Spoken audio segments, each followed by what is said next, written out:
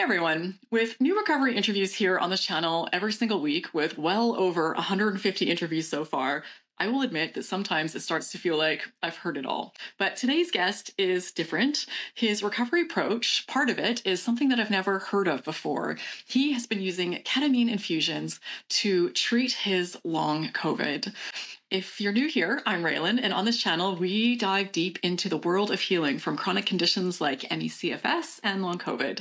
Today, I'm really excited to talk to Julien. He's over in Berlin in Germany, and he was so used to feeling anxious his entire life that he started to just normalize it.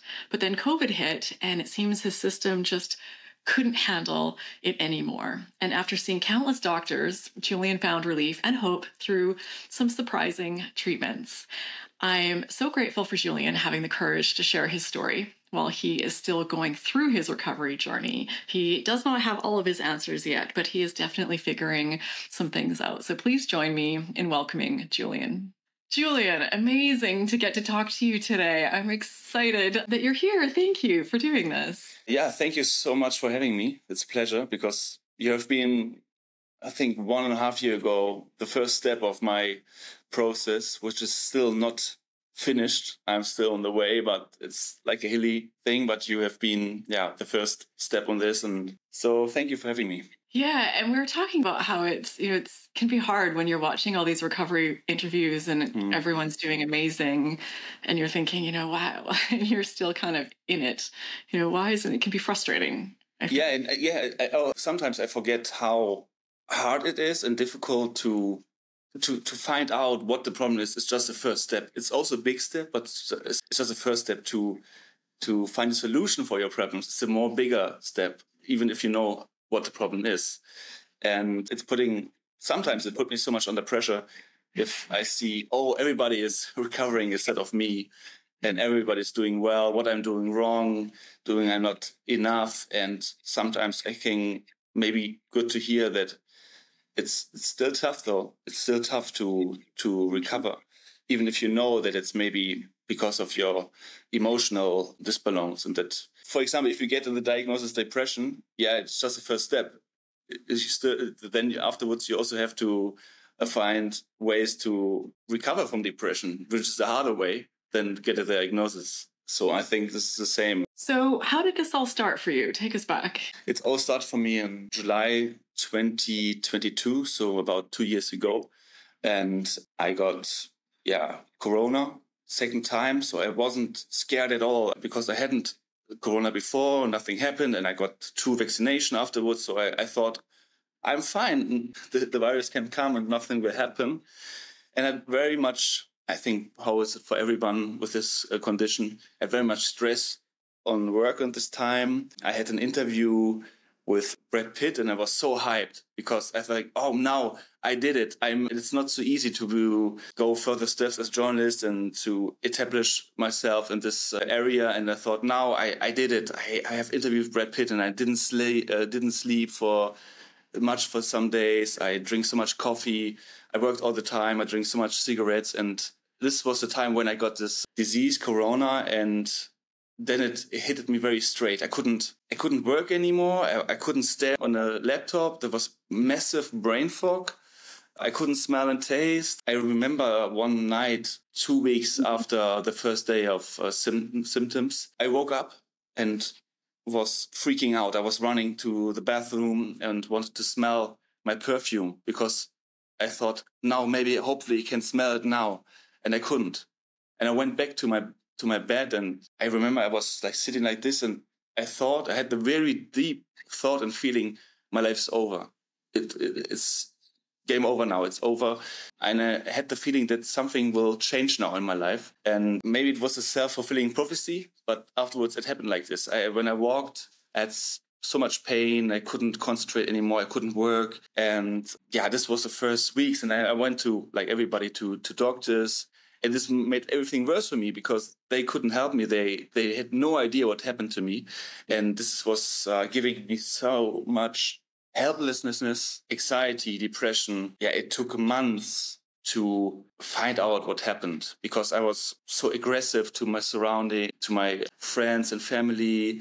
I was refusing so much this psychological aspect of this disease. What is funny, because I was dealing with depressions since 12 years on and off, but I couldn't accept that this has something to do with my condition, because I thought, no, long COVID is just somatic. It's just somatic. And somehow, yeah, it's a play between somatic and psych probably. And still don't know what is exactly long COVID, but I have just theories or maybe glimpse. What could it be? This is how it happened. And yeah, then I had a hilly development of my disease, like periods where I've been hopeful because I discovered the Gupta program. It was the first time when I realized, wow, okay, it's possible to recover. Because I've been in a completely different community before where people always said, no, it's not possible to recover. Your life is over. Everything is shit. And then I went to Gupta program and says, oh, he had this and he recovered. Then I found your YouTube channel, and this was the first time I had hope for me. And yeah, I just continue. Maybe you to tell if you want to interrupt me. but because I think it's just, yeah, there were so many different periods of my process where, for example, for 1 year ago at last spring it was better, and I had thought, maybe I'm so close to recover, and in summer I had no hope because I put my antidepressants off, because I thought, okay, if this disease is a disease of repressed emotion, I have to address my emotions and put the antidepressants off, which made it making me numb. But when I put the antidepressants off, everything becomes worse. I was so hopeless, and yeah. Then I had this stellate ganglion block, because I read some studies from the United States where you get an injection here in the ganglion, and afterwards people could smell and taste again immediately, because it's shutting the sympathetic nervous system down. And this what I tried, and it worked out immediately. I could smell and taste for a couple of days, and it was mind-blowing for me that I could smell and taste again. And then the hope came back. Then I thought, yeah, it's possible. Let's go. Even I had other symptoms still.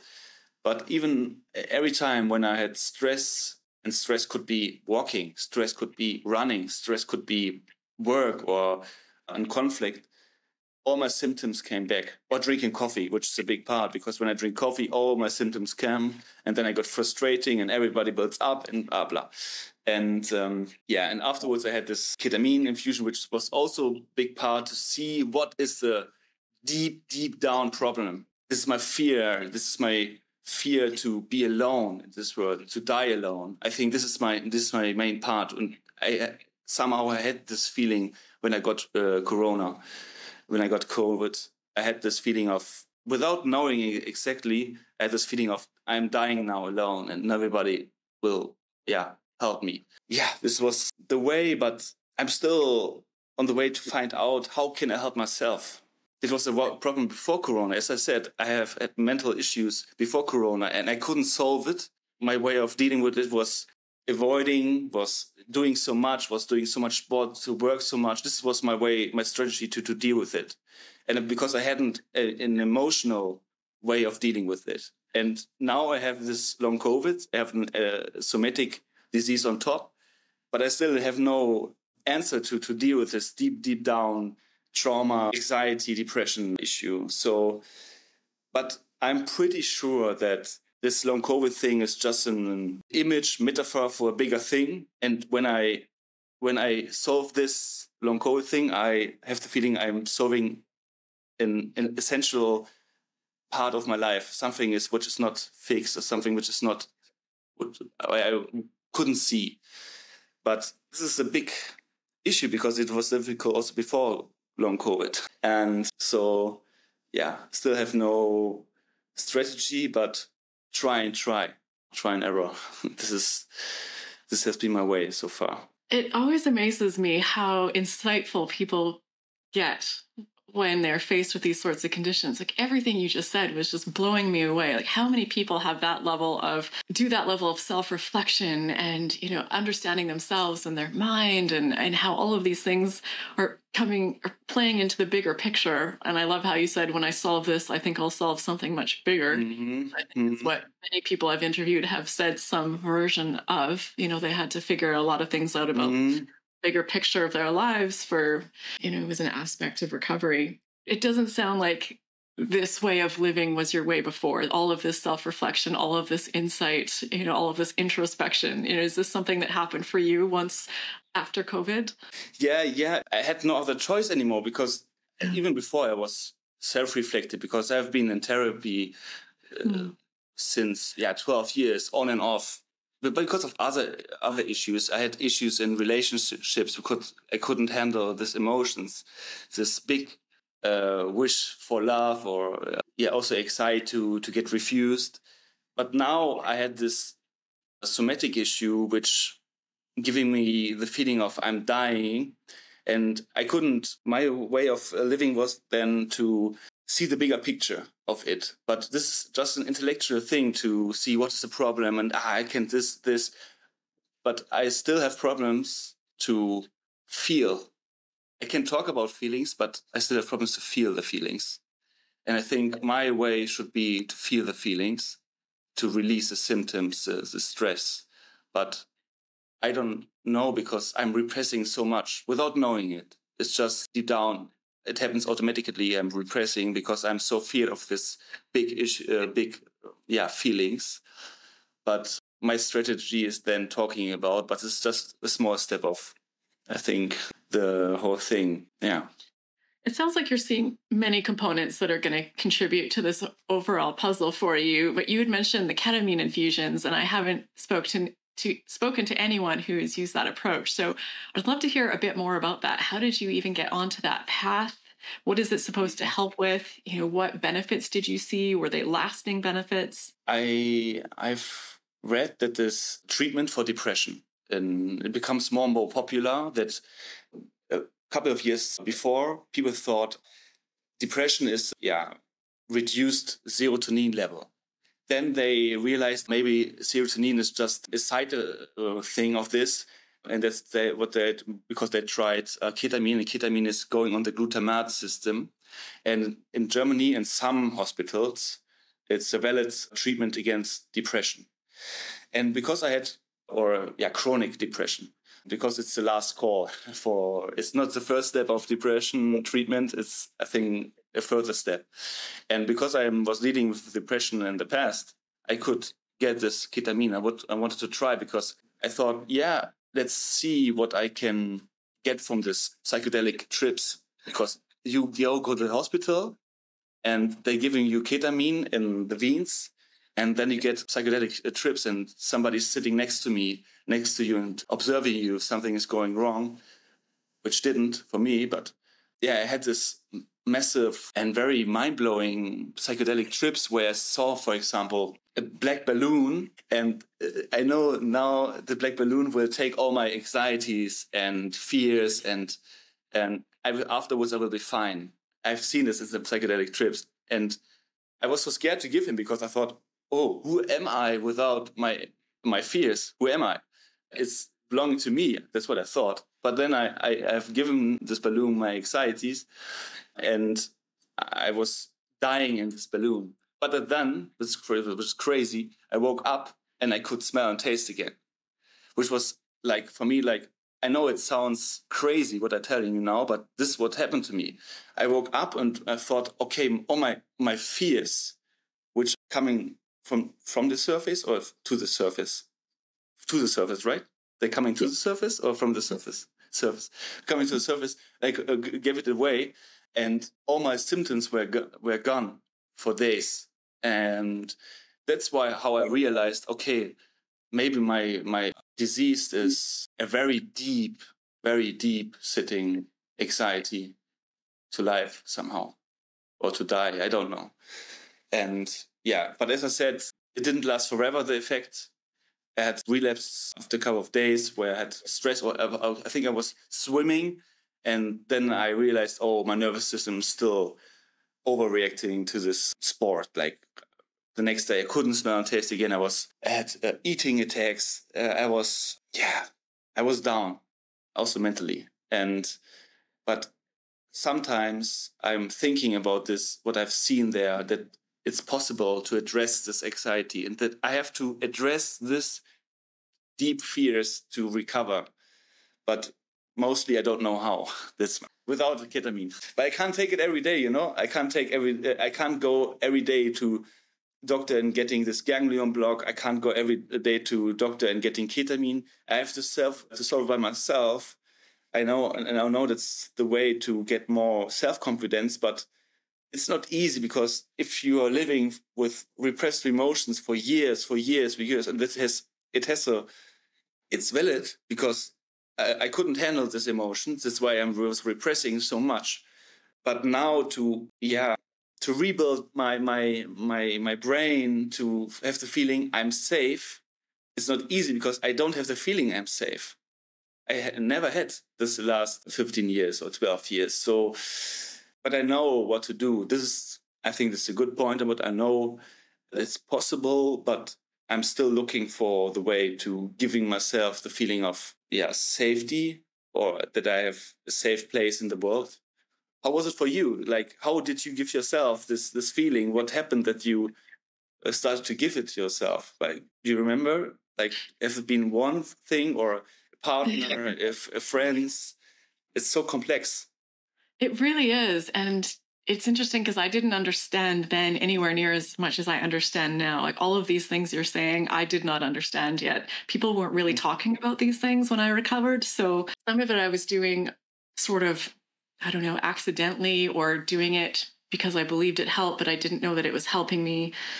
But it was, I think we latch on to different things that make us feel safe and okay, in control of the illness. A big thing was that I moved in with my now husband, and I was able to stop working, and he just kind of took care of everything. So I got to be in this bubble where all of that sort of stress and anxiety that I had been carrying, trying to get through every day, being sick, I got to just let go of it.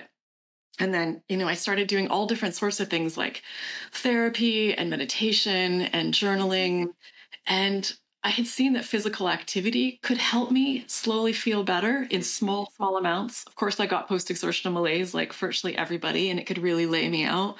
But I grasped onto that, and I started doing this, sort of exercise program of just 1 minute a day of just gentle movement. And I don't think that exercise healed me. I don't think the movement necessarily healed me, but I suddenly felt okay with my symptoms because these little bits of movement would give me little symptom flares, but then I'd feel better. And then the next week, 1 minute of activity wouldn't give me any symptoms, but 2 minutes would. So I do 2 minutes, but I was like, okay, this is part of recovery. I'm going to feel worse. And I just felt kind of in control and at peace with all of it. So it's an interesting thing. I was working on brain retraining and working with my nervous system and working stress and anxiety and all of that, but a lot of the time not even fully understanding what I was doing. Had I had your insights or, the information that we know now, I think I could have approached it differently, done it hopefully potentially faster. But it was like sort of fumbling around, I think, when I was doing it. I think it's so difficult because for me, it comes together with another condition, this depression or anxiety condition, which will also have been there before. And so, it's not easy. It's not about just movement for me, because it's about, feeling safe in this world and feeling loved. And that's what I have to learn to give myself. But I didn't find a way the last 10 years. And that's why I get sometimes hopeless because I think, now, okay, I couldn't manage it the 10 years before without a somatic condition. And now I have to do it with a somatic condition, which gives me more and more anxiety. And this is sometimes tough for me. But I know that I have to do it because I have no other choice. And I really want to do it. I want to get deeper and feeling the feelings. For example, I had a meeting with a body therapist, and she was just holding me. I was laying down and she was holding me, and the feeling of there is somebody who is holding me and gives me so much. The symptoms came so much to the surface because my nervous system was freaking out, and I could smell and taste for seconds again. And that's what I realized. Okay, this is a stress response, or a response to my body or my brain is thinking I'm dead. That's why he's like holding all this. And if somebody is holding me and giving me the feeling of you're safe, all the symptoms come up and can go.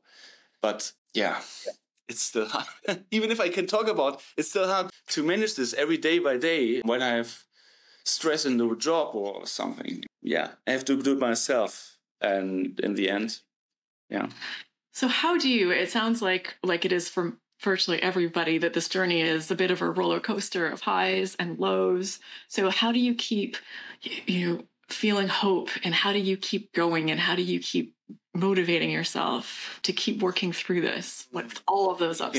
Some days I have no hope, to say it honest, but I know that I love life so much and that I want so much from life, and I have still something to do.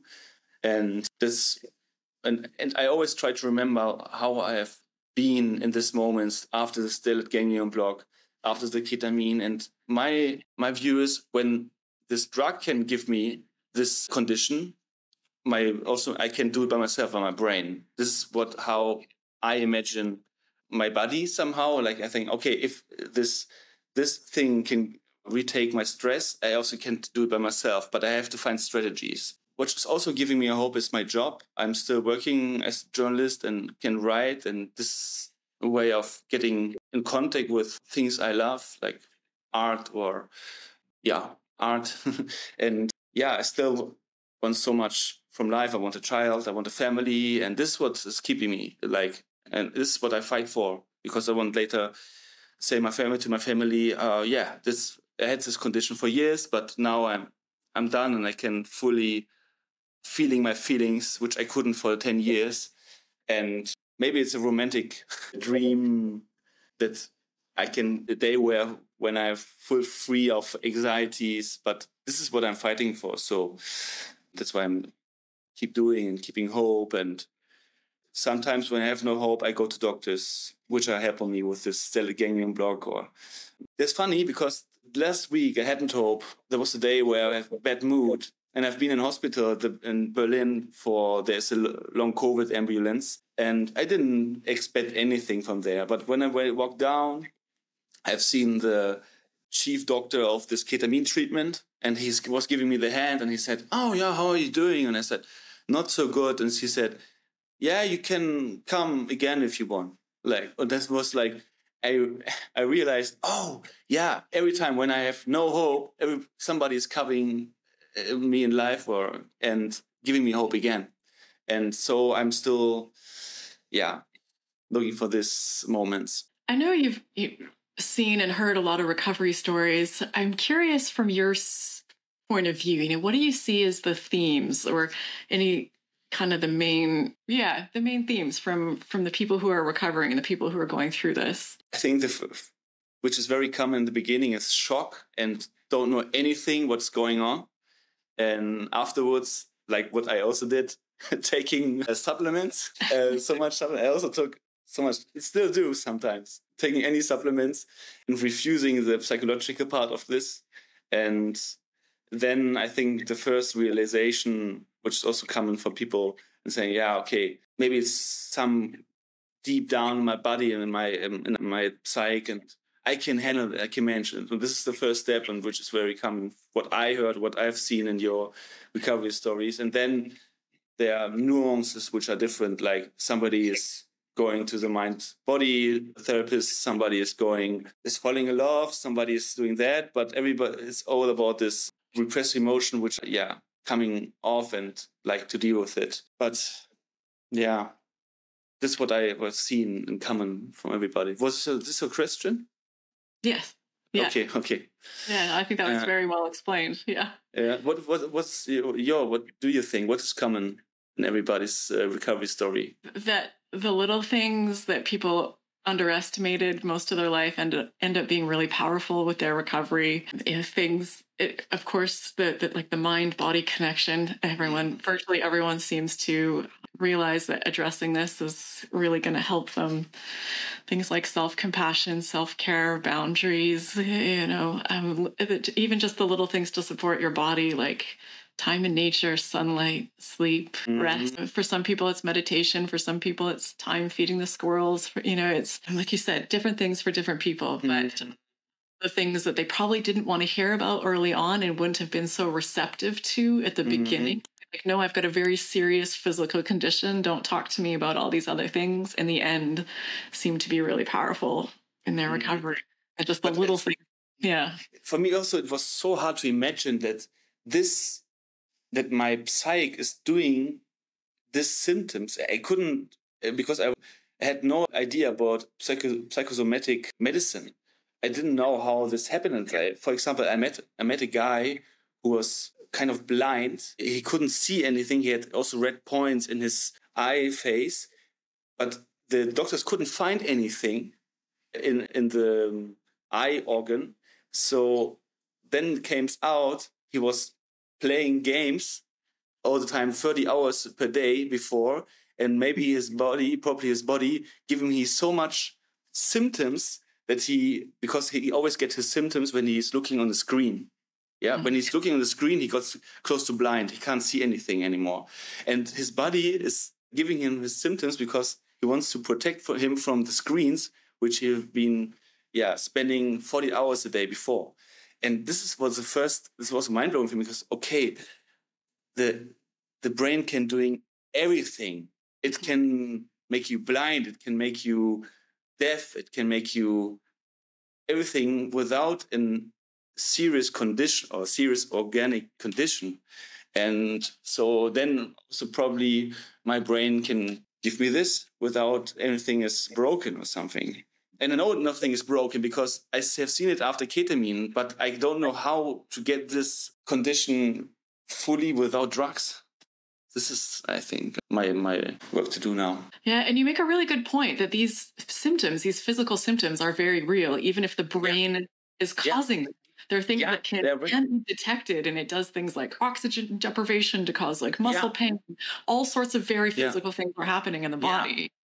It's not just a figment of our imagination. It's just understanding that connection of the brain's role in initiating symptoms in the body. Yeah. And I think those people who are refusing the psychological aspect, they also have the stereotypes about psychosomatic that they think about others. They just imagining the symptoms, and that's why they're refusing this by themselves. But I think we need more compassion for this psychosomatic thing because it's a real disease, but it's so complicated and nothing to blame. It's a real disease like cancer or something, but everybody who's suffering from the psychosomatic disease also earning compassion for this, like everybody. Yeah, absolutely. If going through something just as real as everybody else, and our brains can cure cancer, or they can do all sorts of things in our body. It's our control center, and it does make it a very complicated recovery for us. It would be simpler if there were a surgery or a pill that would fix it, but it's a very brave thing, I think, to be open-minded and start working your way through. How can I work with this mind-body connection to get past this? Sometimes I think I need to completely break out from my daily life because it's very hard in daily life to change my brain to my point of view, my view of the world. I think sometimes I need a completely different way of viewing the world or viewing myself. And when I'm stressed in daily life by working or going to doctors or something or meeting old friends, sometimes small steps are different, but most stuff keeps the same. And it's why sometimes I think maybe I need to completely break out for 3 months or 4 months, 6 months, whatever, somewhere else where I'm confronting myself every day and working on this condition, and with the hope that afterwards it's gone. Like, what did you say? How much did it take for you to recover? A couple of years, right? I forgot, 9 years or something? Well, I was sick for 10 years. And when I finally found my recovery, got serious at the end, it was 1.5 2 years of all in, working hard to get better. Yeah. Wow. But I appreciate your discipline so much, like 10 years. That's giving me so much hope that people tell me like, oh, I've dealt with this like 10 years, like, because even 2 years felt for me horrible. Like my life's over. And there's always hope. And this is telling me, your story is telling me, yeah, there's always hope. But yeah, it's still tough in these moments. Yeah, it is. Yeah. It's amazing though, because I think if I understood everything I understood now, it definitely wouldn't have lasted 10 years. I still don't think it's fast. We do see some fast recoveries, but those are the exception, not the norm. That's, I think, setting up false expectations for people and a recipe for disappointment. But that being said, I've interviewed people who have been really sick for decades, but just now with the information we have are fully recovering, and some of them so bad that you think there's no coming back from it. And then they are just good. So yeah, that is the good thing, that no matter how long you've been sick or how unwell, how severe it's been, it doesn't seem to be that any of these factors mean that you won't fully get past it. It's just figuring out that puzzle for you, because it is a little bit different for everybody, unfortunately. Yeah, I'm always hoping for the mystery of life. It can happen tomorrow, for example. Yeah, that is, and I know that everything can be different tomorrow, next week, next month.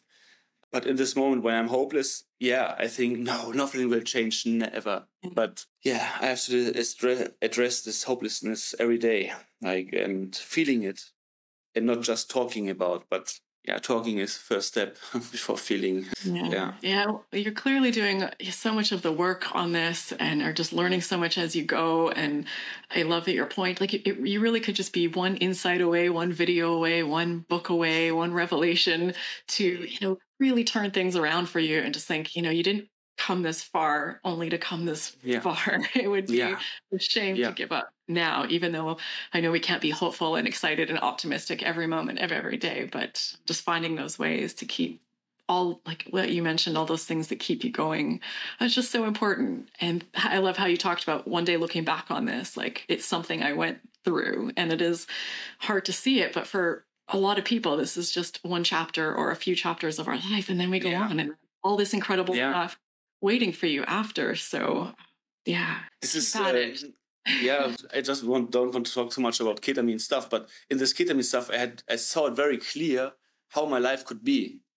I saw it and it's like, oh, if this would be my condition forever, my life would be crazy. Like everything is possible. Like I had just this view on my life in this moment. But the shift is too easy for my mind because I got used to it, to get in this pessimistic stuff. Like, I couldn't. Life is shit without smell and taste. What is? Without smell and taste, life is not as good like with, for sure. But I hope that it can happen one day. So thank you so much, like, for giving me a chance to talk about. And if somebody in the comments or have advice for me, know anything or just a thought, I appreciate everything to go further in this process. And I think we can just do it together. And it is where most people are finding their insights and their answers. It's from our community. It's from each other. We've become the experts on this for the most part. So I love that you're open to that still. And, so I'm excited to hear people watching what you have to say as well, and just show some support for Julien, because it's not easy to do this. Thank you. Especially when you're still on it. Thank you so much for doing this. I would love to have you back one day in the future. We can do a part 2, and you could let us all know. That'd be nice, let's do an update down the road. This gives me motivation to recover fully, to come back and tell it everybody, like Jesus. Yes, I have the message for you. But absolutely. We will stay in touch, and we will get that part 2 going. Thank you so much for having me. Thank you for doing this. I also want to send a shout out to Edison Bittencourt. Thank you for joining the channel and supporting the channel. I really appreciate you. Big hugs to you. And to those of you watching, I know this is a lot to take in. I summarize many of the interviews in my weekly emails, just bullet point form, the key things that are working for people. So if you're worried about keeping up, you can subscribe with the link in the video description and get all that delivered straight to you. So thank you again, Julien. Thank you to those of you watching. I hope you enjoyed this video. I hope you got something out of it, and I hope to see you in this next one.